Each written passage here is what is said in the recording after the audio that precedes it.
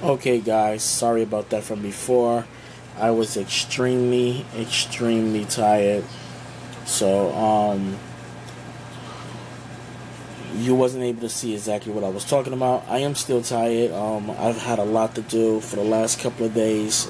So that video you see me put up, I actually just got it from work and everything like that.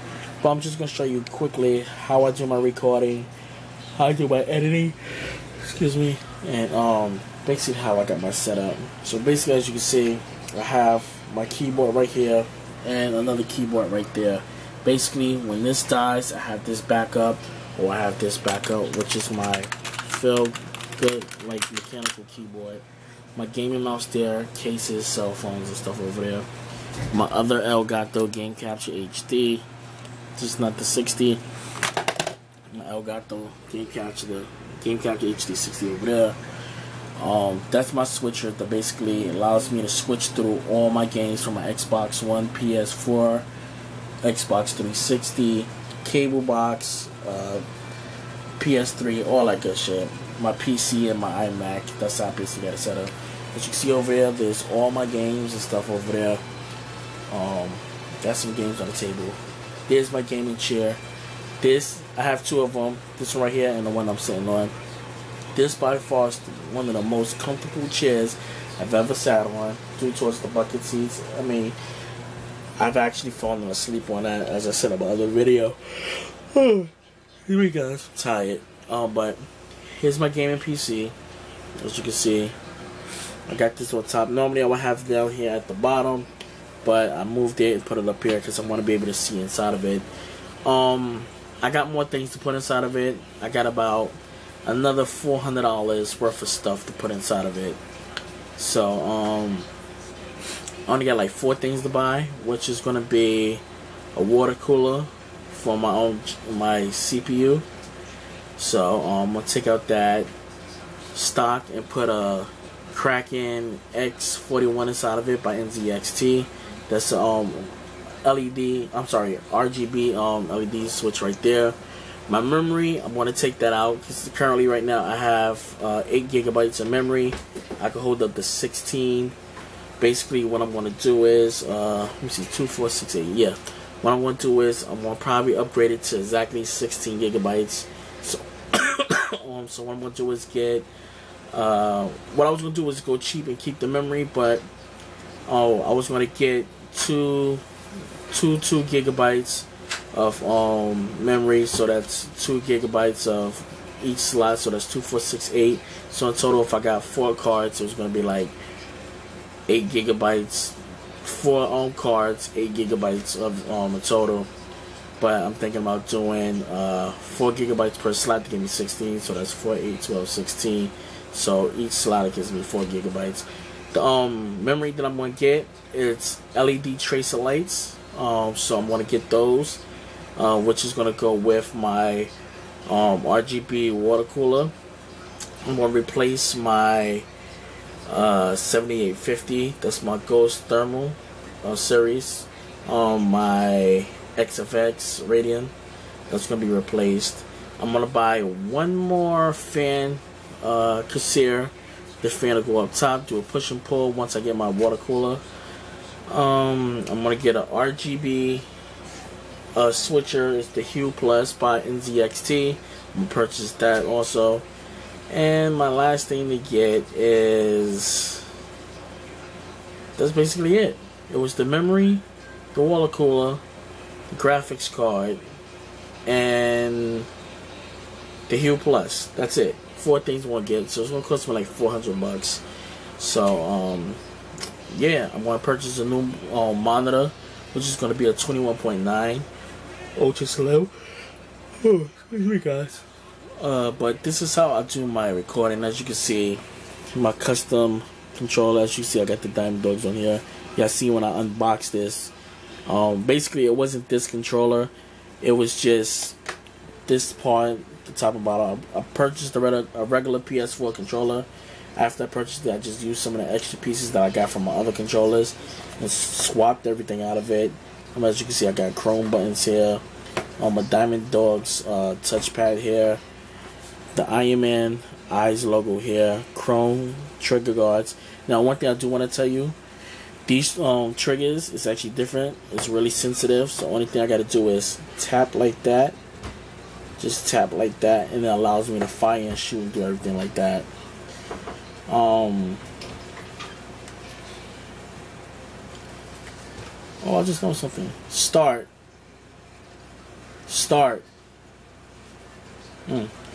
Also with this, I do my rapid fire. I just tap it like this. As you can see, I'm barely putting pressure on it, and just by me tapping like this, I can rapid fire mad quick. But this is my custom controller right here. I have the other one, but I'm loving the way how this one is right here. So this is my go-to controller for right now. Got my 3DS XL PS Vita sitting there. My monitor here. So basically what I want to do is, when I want to capture my gameplays by sitting right here instead of using my TV. The reason why you see this HDMI plug sitting out right here is when I use my Elgato, I plug it over here, and I normally game over there and record. But when I do heavy recording and heavy gameplays, I come over here. Sometimes I like to use my monitor, or when I want sound completely out of here, I'll switch it over to my my PlayStation TV. But you notice my PlayStation TV doesn't have a dark colors like my monitor does. This is an IPS monitor, and you can see it's deep rich colors. No sound, no speakers in it. I have my Logitech webcam right there, so when I want to do my live streams, everything.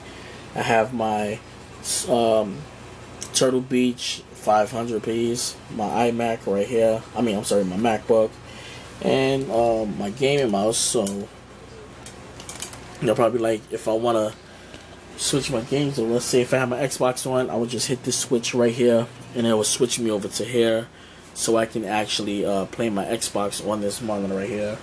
One thing I do like is that since PC allows you to do the thing with your Xbox, I can just do this and basically pop it over. I have my cords over here labeled. As you can see right here, it says HDMI to display port. I have this one labeled too, like that, and I have another cord over here that's also labeled. So basically, when I don't want to use this monitor like this, and I'm gaming on this one, I switch it over to this monitor so I can use my PC, and I use this one to game on, and I use this to record my gameplays on, or I can vice versa and use my monitor basically to record my gameplays, everything like that. But it's simple. As you can see, when y'all hear me sometimes saying that my screen cuts off, that's what happens to me. I'm thinking it's my Elgato, which I might have to probably send in there for repair. But that's my setup. Like, if I want to go back to my regular screen, one thing I gotta do is just pop these cords out and switch it over so I can go back into my main PC, which I'm going to do that right now because I'm no longer gaming tonight. So let's just let you see exactly what I'm going to be doing. So one thing I'm going to do is pop this out, because this goes to my my switcher on the outside, what I told you about, and that's just going to go behind my computer. So I'm going to pop this out, which is going to cut off my monitor screen, and this is going to go back into my display port. That's where I have everything labeled. Now this is going to go back over to this side, to that cord that you seen that was unplugged. So and I'm just going to turn on my TV.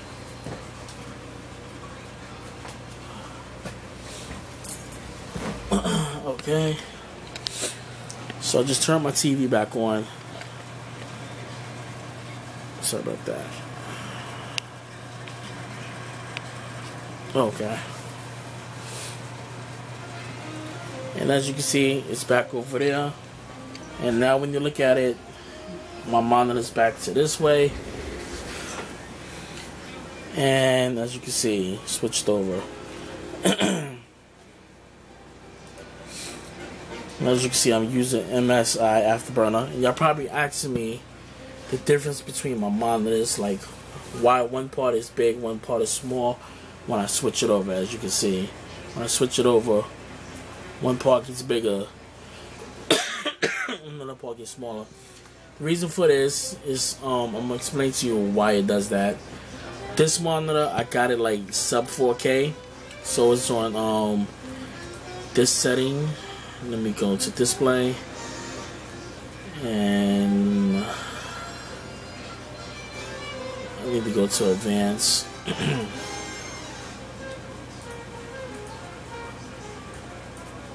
That's supposed to be like that. Sign for later.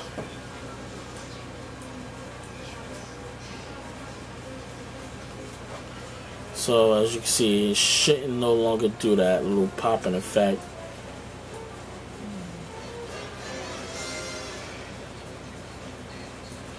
Basically, that was that.